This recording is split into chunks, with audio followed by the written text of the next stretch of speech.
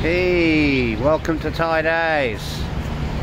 Today we are at Street Art Nontaburi. And Nontaburi. Yeah, again we've got special guest Sunny. And it looked interesting. I saw it on Google Maps, so I thought I'd come down here. And today's topic I'm going to talk about today is scams. That's right, the 6 scams to watch out for in Bangkok, Thailand, 2022. That's when scams are created. Okay, so scam number 1. Scam number 1 is the old taxi not turning on the meter. That's right, you get into the taxi and he doesn't turn on the meter, he takes you to your destination, and before you know it, the taxi's 500 baht.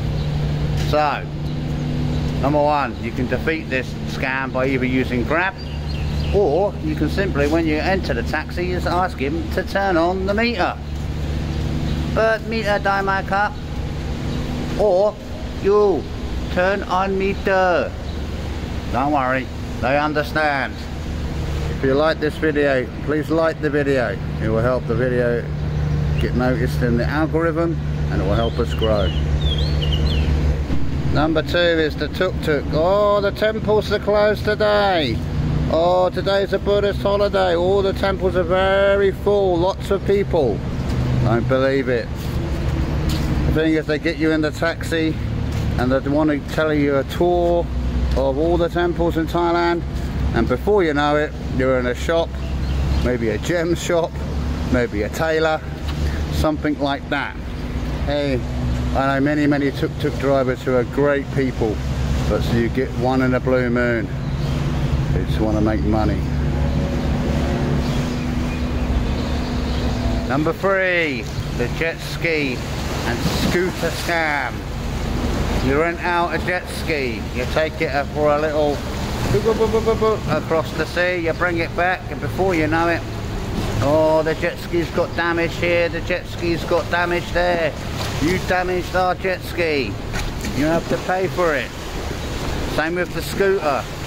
You take the scooter away around the islands, you bring it back, oh, the clutch has gone, the brake has gone. Well, you have to pay for it.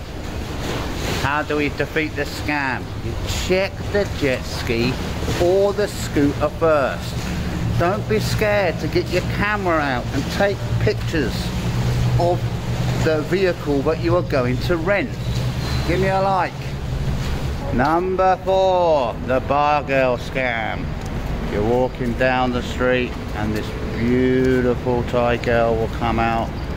Nice short skirt, nice tight top, and she'll say to you, do you want to come for a drink with me in my bar? And you might find it hard not to go with her. All she's doing is getting you into the bar to buy you drinks. Sometimes, as I said, it's good to say, my alcup, no thank you. If you're liking this art and you're liking this video, please give me a like. Okay, number 5, fake bar.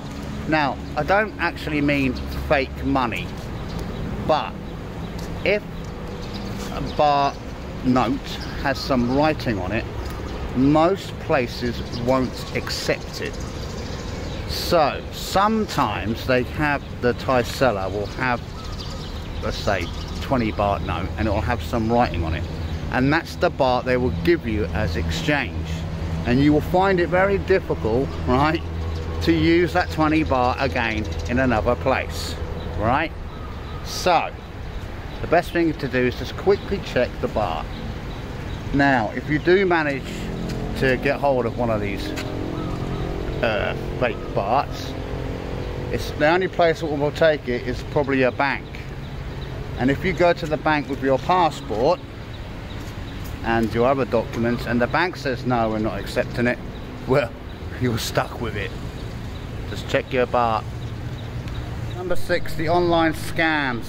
I saw one on Instagram which promises work, and then you have to promote different shops and stuff, and they pay you in Bitcoin, and they have yeah, it's a scam, so be careful of those as well. The online ones are a little bit tricky to what's the word, suss out, but they do exist. Okay, good. Anyway, like, subscribe. Peace, love, unity. See you later. Picture.